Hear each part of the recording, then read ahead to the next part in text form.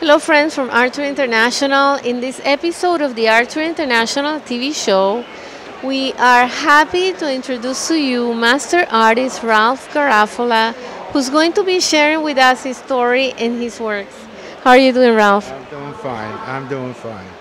Welcome to ArtTour International, and this is amazing what you're creating. Tell us, how did everything start? When I start, Yeah. I was born in 1929, but I started in the early 1930s. In those days, I didn't have paint. I just a piece of pencil, and whatever paper I had, I used to draw. I draw. I found things that were from the old masters. I didn't know who they were at the time, but I found them interesting. So I used to draw a lot of copying the old masters.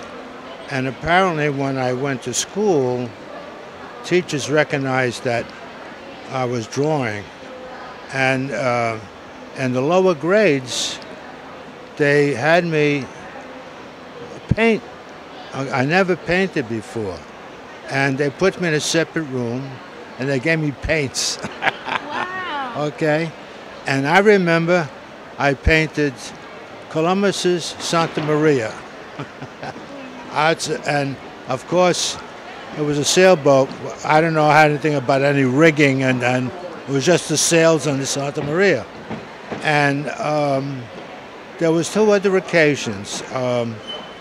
When I was in the 5th grade, apparently my teacher realized I can draw and paint, so she brought in an Aztec village in 3D. And I had that teacher for a whole year in 5th grade. And I drew and painted that and cut out those things a whole year. I was happy, okay? But what I didn't realize was that's the year where you learn grammar. So I don't know what's an adjective, a verb, but I painted. And from then I just took off, okay? By the early 40s and so on, I thought I was it. I can draw and paint everything, okay? And I was. I look at some of the things that before I studied, I surprised myself, you know. But then I realized that there's things you have to know and you have to study.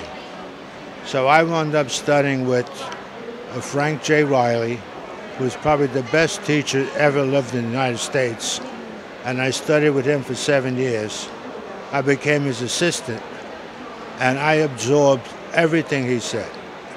Consequently, I wrote a book just by his quotes. I can't tell you what I ate this morning, but I can tell you what he said in 1958. And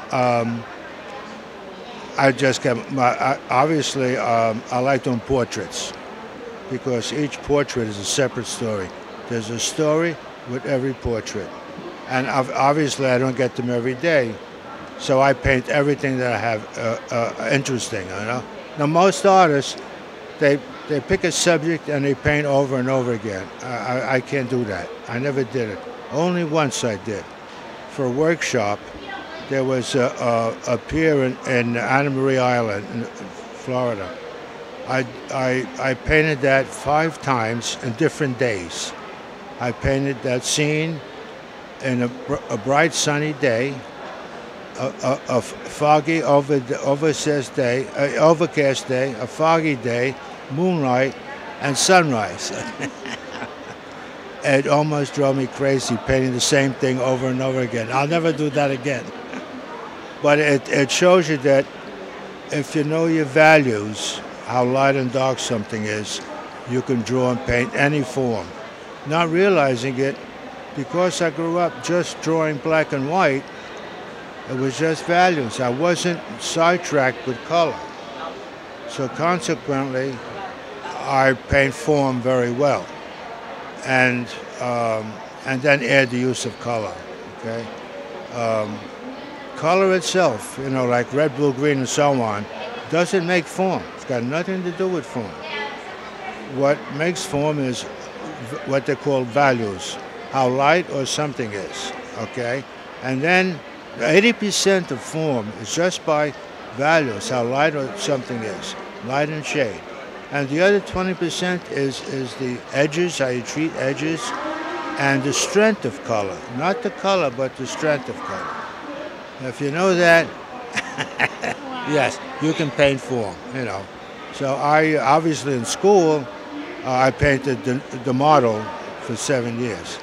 And that's really, if you're serious, you should, because if you can draw and paint a human model, you can draw and paint anything. It's the most complicated and most beautiful things we have. What irritates me lately is that they utilize themselves, I know with a lot of tattoos, but all, you know, a tattoo is nice, but not your whole body, you know. But anyway, that's it, you know. Painting the human figure is great, and that's why I like portraits, you know. But I've traveled to Europe, you know, and studying there. I mean, I paint a lot of things. My Venice is a favorite place, and I painted paintings from Venice, Paris, Milan, a few other places in Italy, you know. Uffizi galleries, tremendous, you know. The Louvre, you know. What I found amazing was, like, in the Louvre, I mean, the artwork there is unimaginable. I mean, beautiful stuff. And I go down this whole corridor, and there was a lot of people in one place and so on. I see what's going on there, you know. I go there, and everybody's trying to photograph this damn silly Mona Lisa. Yes. Compare what's there. That Mona Lisa. Not only that, what I like to tell people, you know, you like the Mona Lisa, but you realize she has a big, long nose? It's not that the artist didn't know what he was doing. That was the fashion then. Long noses must have been elegant. If you look at all the paintings in that area, everybody has a long nose. It was, I guess, the sexy thing to do at that time, you know. So I like to kid around. So you see the Mona Lisa with a big nose. Art is all my life. You know, I still do it. I'm 88 years old, and I'm still painting. Okay, so I teach in Florida. I used to teach in New Jersey, but coming to Florida, the schedules don't work out. So I teach in several places in Florida on the West Coast. The Sarasota Art Center, I taught at the Manatee Art Center, the Ringling Annex in Longboat Key, and then there's an art group from the Midwest and Canada that come down here. They're really serious. I mean, I enjoy working with them. They really study and so on. So that makes my day, you know. It's just not a person wanting to go home with a painting. They're really serious and they study, you know. And consequently, that's why I wrote the book. And I have another book coming up, maybe by the end of the year, maybe finish it. I don't know. Oh my goodness! You know, the first book is on painting, okay, how to paint. Not my style. I don't paint in front of me. I teach you what you should know, and you paint your own style. And how I you know, because a lot of people, they like an artist and they paint his style, okay? I have famous artists that I love. I don't paint like that, okay?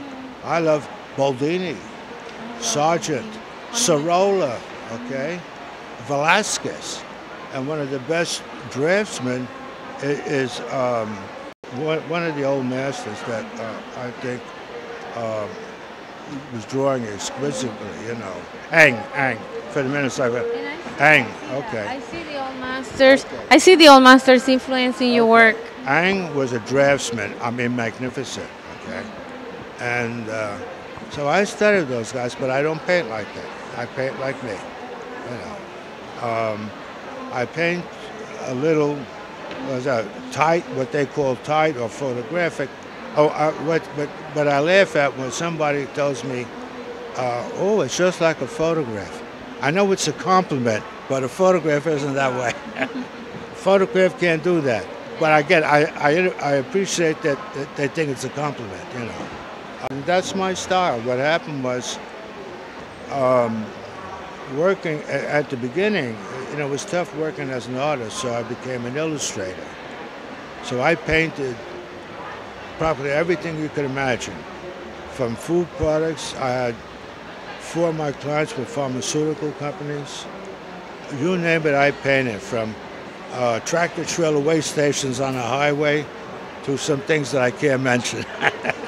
You know, human body inside and so on and so forth. So I had the phone company, the insurance company, Bambergers, and department stores, 4 different printers, and of course a whole mess of advertising agencies, you know. So that kept me going. How do you choose your subjects? Do you paint from photograph? What do you do? Studying from life for 7 years, I can paint from photographs because I know how to correct the photographs. The camera is a one-eyed liar. Yeah. It sees everything on one plane, so it's not really 3D. And in fact, I teach my students why we see things in 3 dimensions, okay? We have 2 eyes, and the space between our eyes is one space of an eye, okay? And we look at something, okay? And if I'm looking at this, and with this eye, I see this edge, and with this eye, I see this edge.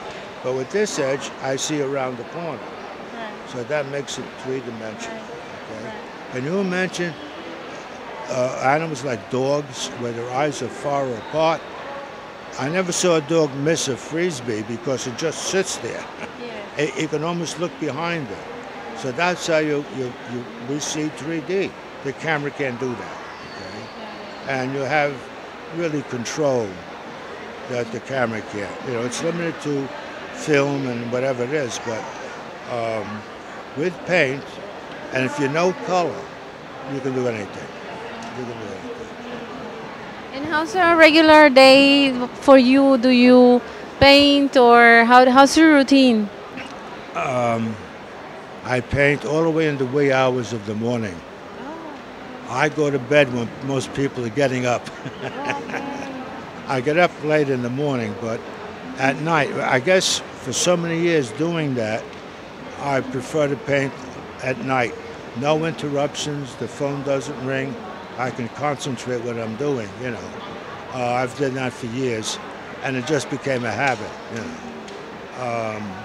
So that's it. But once I paint, I mean, I keep going. I don't paint too slowly. I mean, these paintings were done, you know, rather quickly. Most people say, "Oh, I took a year to paint that." How could that be? I can do those things in 3 weeks, you know. Once I get moving, I go, you know. And again, most of it is because you know what you're doing.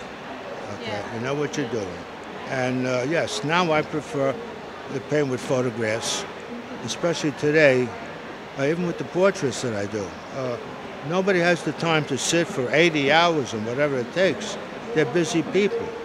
So I have a session with them, you know, establishing what they want, and we talk about the pose and so on, and then I take a photo session.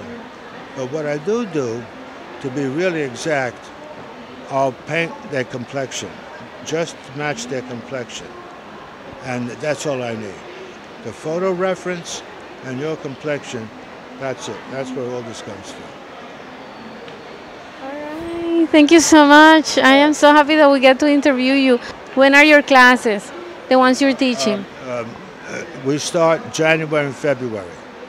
Okay, that's when they'll start. Because I usually come down like now at the end of November, and the contracts start at then, because then you have Christmas and so on. So January, February, until the end of May, June 1st, that's it. Then I go back to New Jersey. Nice. And what is the title of the new book, the one that's coming out next year? The one that's already done, that's The Elements of Painting, okay, by Frank J. Riley. Okay. Authored by me. Oh. Okay.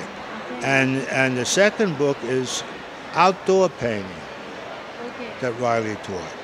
I mean, he taught art like a science. And so that's almost finished. Okay. Okay. And after that, I guess there's one more would be on drawing. Okay. That would be the third book. The reason why I did the outdoor paintings because most people that's what they're doing. Landscape. Now it includes landscape painting, seascape painting, and just outdoor painting, figures outdoor and so on. I've seen portrait painters that are famous, but they're not used to doing a client that's outdoors. There's a famous portrait painter from out west. He did this rancher standing outdoors, and I mean, I know the guy was very talented, but he never painted a person outdoors. So he painted him like it was indoors, and he's outside in bright daylight. Wow. So that didn't go. No, same. okay. You have to know what to do. All right. Well, thank you so much, Ralph. So happy that we got to interview you. And I gotta get your books. Yes, because again, if you're painting indoors, the difference between light and shadow is 5 different values between different shades. Okay. Outdoors, it's 2 values because you have a second source of light. If you know those value changes, you'll paint form. Alrighty. Wow, great. Well, thank you so much. Thanks for your time, for making it all the way here for the interview. And thanks everybody for watching.